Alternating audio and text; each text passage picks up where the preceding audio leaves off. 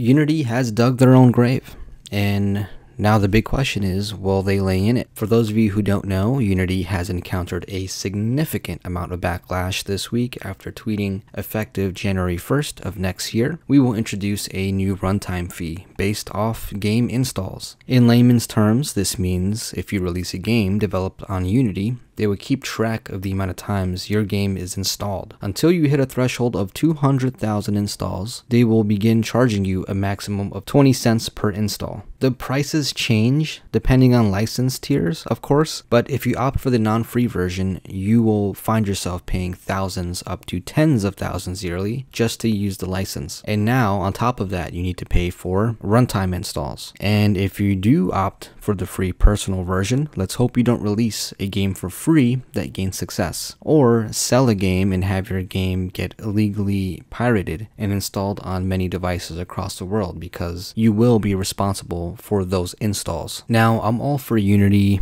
charging something to recoup money for hit games published through their free license, yet this is not the way to go about it. Unity is currently targeting everyone for absurd amounts of money, which will especially impact indies. And remind you, Unity Pro costs over $2,000 US per seat, and Unity Enterprise or Industry is close to $5,000 per seat. These prices are not fair to begin with for indies, because a game that takes 3 years to create for a team of 5 will cost around $30,000 before taxes and fees just for licensing and support. So is my math correct? Let me know what you guys think in the comments below. It seems that the only way around this would be to upgrade as you are going to publish your game, and hopefully within the next few months or within that year, you're able to provide all of the future updates and hot fixes to your game. Otherwise, that amount is not sustainable. Unity would go on to provide Q&A highlights, question and answer highlights, to which they would change their answers to. Days later, they would receive internal death threats, yes, by employees working for Unity, to which they had to close 2 offices and cancel a town hall meeting. It was also reported by numerous sources that Unity CEO, who was the previous CEO of EA, sold over 50,000 shares this year and purchased none. Following this announcement, many developers voiced their concerns, including developers of hit games like Cult of the Lamb, which I kid you not is featured on Unity's homepage. If you guys want to go to Unity's homepage and scroll down a bit, Cult of the Lamb then followed up with a TikTok video claiming it was a joke, but are against this new pricing strategy as it hurts indie developers. And so why are developers pissed? For starters, it's not as easy as, hey, let's go use something else.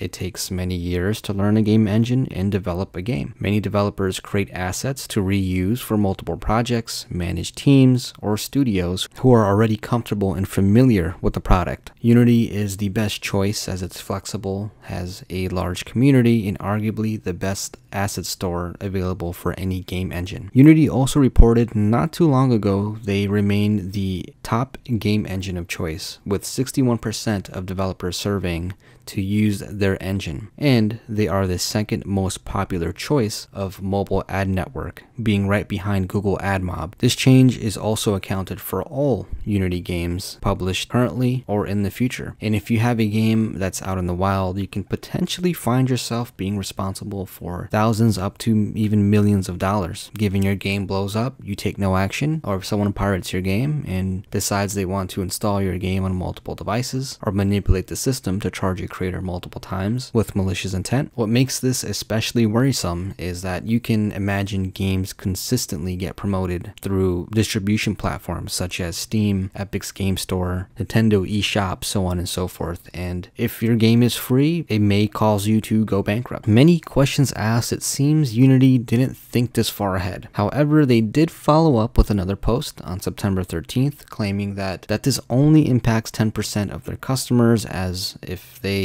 wanted to state a message to individuals saying that you're not even part of the conversation. They would also go on to attempt to clarify further by answering questions, yet this would backfire, as a day later they were caught updating their answers without informing the public, to which they were called out. And as of right now, unfortunately, many developers just have no idea what they're expected to pay. These individuals are even posting spreadsheets publicly on Twitter, hoping Unity would clear up the confusion and reply back. And as far as their reputation goes, their last 2 posts combined of over 12.5 million views at the time of this video, to which they received 3.7 thousand likes. And stocks have fallen dramatically. Going back to mid-2022, this looks like a desperate attempt to recover some money. I'm pretty sure with enough time, someone is able to dig up a series of events that led up to this change. I mean, with the CEO who was previously working at EA, you don't have to dig far. However, taking more from the developer after already one is paid for the engine licensing, paid for platform charges like Steam already takes 30% of all sales underneath $10 million, on top of paying royalties for publishers, payments for publishers, and taxes. This change gives very little power to the developers, and with this business practice, Unity can decide in 2025 that they want more money and they have the power to do so. So you may find yourself paying more and more money. Also, it's important to note Unity is also closed source, which means that they can deploy whatever code they want under the hood and keep track of consumers. As for them, they are pretty confident they can calculate runtime installation numbers while detecting improper installations or fraud use. This means they've been tracking data for quite some time, and that's something to consider. As of now, Unity is still arguably the best game engine of choice to develop on. They even advertise that they power 70% of mobile games, and so I don't see the game engine going away anytime soon or large enterprises turning away. This additional runtime installation charge will most likely not put a dent in large companies who are already paying thousands per seat to license the engine. And besides the developers, this also hurts the gamers and experience of games. I mean, quality of games have been already tanking to new lows of recently, where developers are bashing each other for going the extra mile to put out a quality product, like we saw with Baldur's Gate. We're living in an age where it's normal and acceptable to toss DLCs and microtransactions your way. And for you developers who are impacted, hopefully you find justice and Unity offers some sort of reasonable middle ground to stay afloat financially while continuing to deliver a quality product.